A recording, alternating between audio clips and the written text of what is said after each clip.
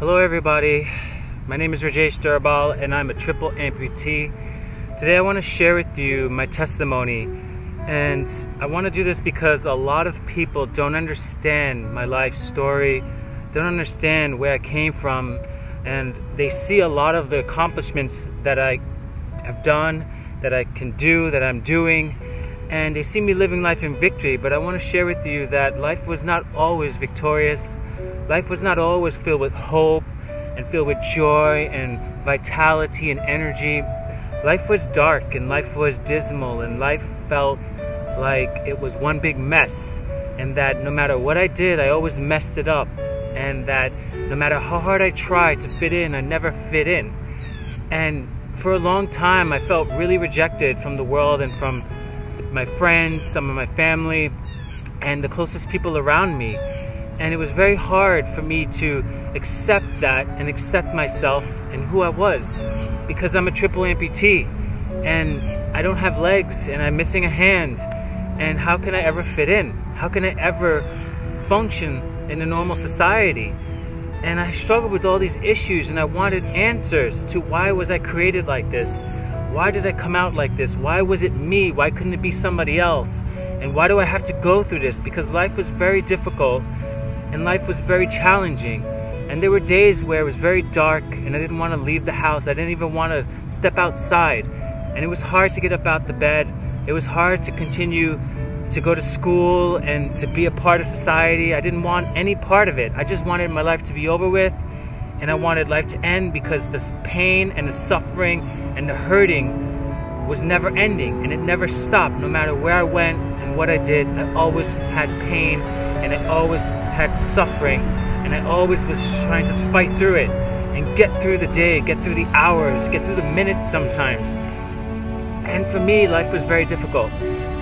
So a long time ago, when I tried to kill myself, when I was about 13 years old, that's when my parents realized that I had a problem and that I was struggling. I was struggling with acceptance, and I went through a lot of different changes. I went through a lot of different counselors and people that tried to help me, and nothing ever took root into my life. Nothing ever really gave me the fulfillment and filling the voids and the holes that I had within me that I could never ever get from these people. And they tried so much. We tried medications, we tried going away, we tried getting me into after school activities, we tried getting me to the right counselors, getting me in summer camps, getting me around positive people, but I still had that void and that hole that I could not fill. And it took a very long time. And when I got older and I graduated college, miraculously, right, after trying to kill myself and have no hope, I thought that maybe if I just became a better person, maybe if I just tried a little harder, maybe if I hung out with the right kids and I pierced my ears and I dyed my hair and I wore the clothes that everyone wore, or if I acted a certain way and spoke a certain way or looked a certain way, that I would fit in, that I would have some sort of closure with who I was and identify myself with other people if I fit in. And truth of the matter is I tried all of those things and I still didn't fit in. I was still made fun of. I still felt like I didn't belong, and I still felt like I was one big mistake. So the question was, who am I? And what's my purpose? And why am I here?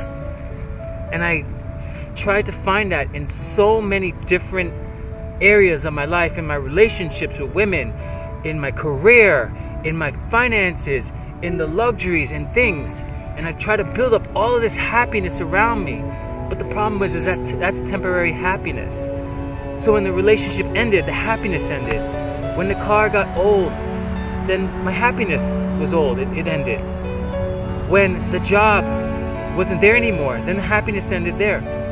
When the influence and the friends that liked me because I had awesome color hair or I drove a nice car, when that ended, then guess what? The friendships ended. So I built up all this happiness with things that were not sustainable. And it got to a point where I was hit rock bottom. And this is the point where I realized that I cannot do these things on my own. Everything that I could possibly give myself is not good enough. Everything that I could possibly have and acquire and achieve, goals, awards, prestige, money, cars, luxury vacations, homes, it wasn't good enough. there was something missing within myself, and I couldn't feel it no matter what I did. And yes, on the outside looking in, I looked picture perfect. On paper, I was amazing. I had an awesome girlfriend that was drop dead gorgeous, beautiful, that every guy wanted to be with. I had an awesome job on Wall Street where I had prestige and power and influence. I had money, I had nice cars, I had brand new homes, but it just didn't fit right within my spirit. I knew that there was something more. So after I hit rock bottom, after a relationship in 2006, I finally started going to church, and I was raised in a Christian family, but I never knew God. I never understood His Word. We just said what we had to do and did the rituals, but I never understood why we did that. And I knew God was there, but I never had a relationship with Him. I never knew Him personally. I never felt connected. I felt very, very numb when it came to that and came to that subject. And when people talked about God, I had no way to identify with them.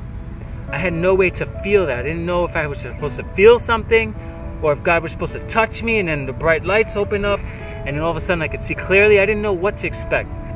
And yet people explained all of this and I couldn't identify with it. So back in 2006, on Easter Sunday, I was going to church for a long time. Nobody knew. And I finally gave my life to Jesus Christ. And it was a miraculous undertaking. I literally remember it like it was yesterday because it profoundly changed my life. And I'm not talking about where the bright lights appear and then He descended from heaven and touched me. I'm not talking about something like that when He came and changed my life and when I gave my life to Him.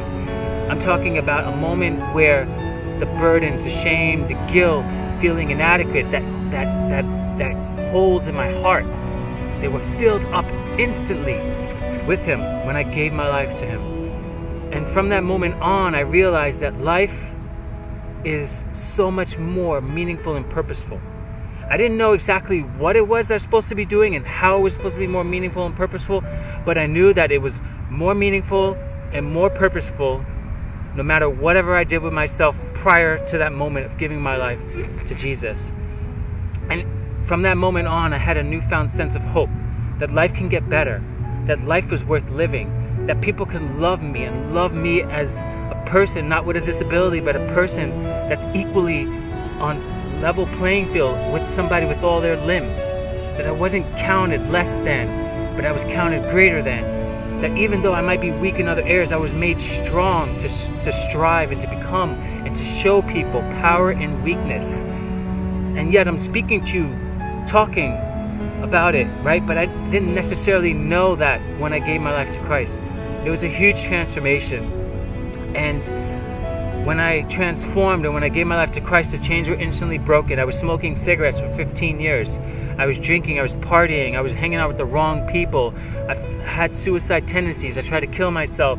I felt so empty. I felt so unworthy to be outside in the world, showing my hands, showing my legs, being out there. Something so simple. I took great amounts of time and energy to go and hide myself from the world, and to hide my legs, to hide my disability, to hide who I was as a person, because I didn't see myself as beautiful. I didn't see myself as worthy. I didn't see myself as strong and confident. So my question to you is, do you see yourself strong, worthy, and confident? Or do you see your mistakes? Do you see your failures? Do you see what people say about you? Do you see all the negative criticism? The things that you tried and you failed? Do you see those things and only remember those things? You see, that was me. That's all I can remember of all the times where people said you couldn't go and compete and race and run.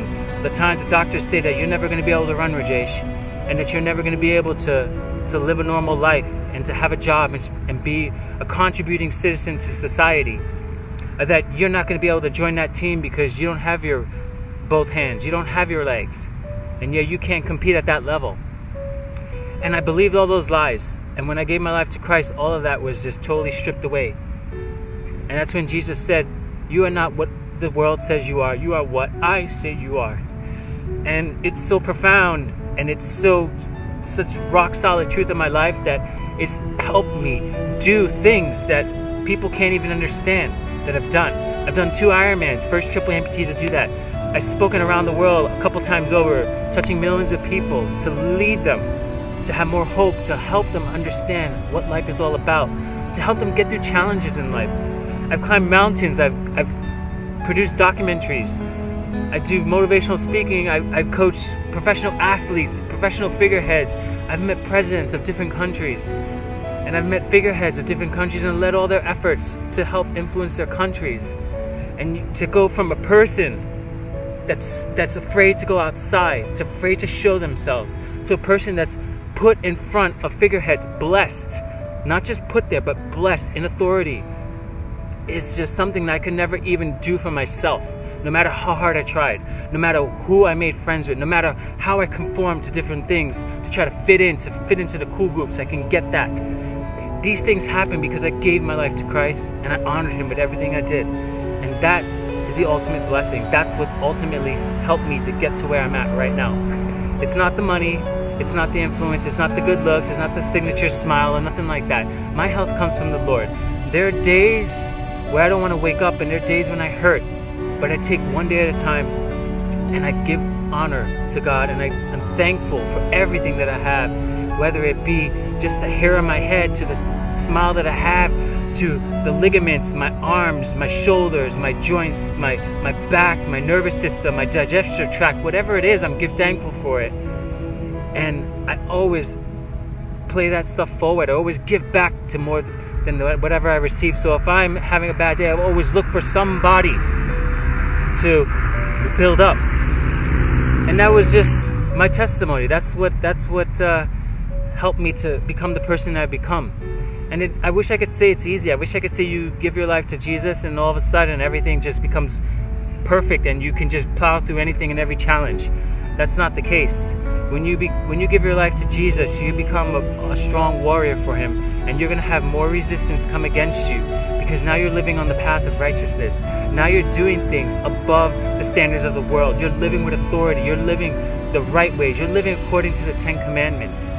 And to live that way takes extreme amount of courage, extreme amount of perseverance and solitude, to learn how to turn away from things that are not according to those standards, and to raise a level of standards in your life where you can forgive people, where you can love people that can't even love you back, and that you could do things for people that can't do anything for you.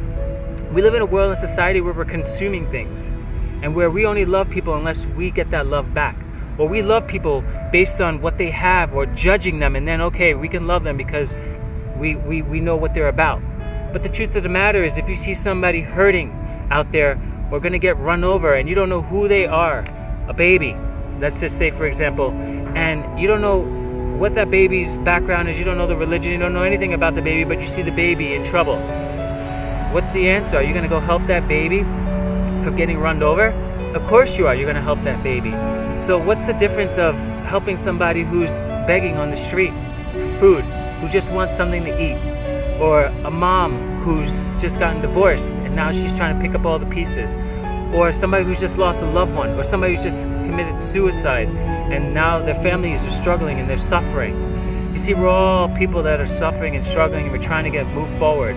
And this is my testimony. This is what I play forward. This is what I do for people, because this is what Jesus has done for me. And through that, I have the strength and the power to overcome anything and everything that is thrown my way in this lifetime. And that is an awesome, awesome promise to stand on, because you know what? This world is always changing and it's constantly renewing itself. It's not ever becoming stronger and more powerful. It's actually dying. But there's a place called heaven in eternity where we're not going to have any sicknesses, we're not going to have any struggling or strife or stress or anxiety or breakups or people dying or health issues or cancer or AIDS. We're going to have everlasting life with our Father, the Creator, the one who's molded us in our mother's womb and put His eyes on us before anyone has ever seen us, and purposed us to do great things. So that's my testimony. That's what I stand on. And the scriptures that really rock my life and keep me solid and pushing forward is Philippians 4:13. I can do all things through Christ who strengthens me. And that is just a solid principle truth in my life that I always go to whenever I'm having a hard time. And that's my testimony. So I hope I've served you well. I hope you have a newfound faith and you understand more about who I am and how I've gotten to this point in my life, and where I'm going is far out more reaching from where I've been. So Continue to follow me on my Facebook page, Rajesh Durbal. Check out live-free.net to get more resources, see our events, all my speaking engagements, all the film releases that we're going to be having, and just get inspired. Read some of the articles. We have tons and tons of resources to help you get through life's hardest challenges. And I'm here to help, so send me a message. I respond back to everybody, and I'm here to help you. So I hope to see you guys out there at one of our events, and to live with vitality, passion, and strength. So see you guys out there. Live free, live amazingly.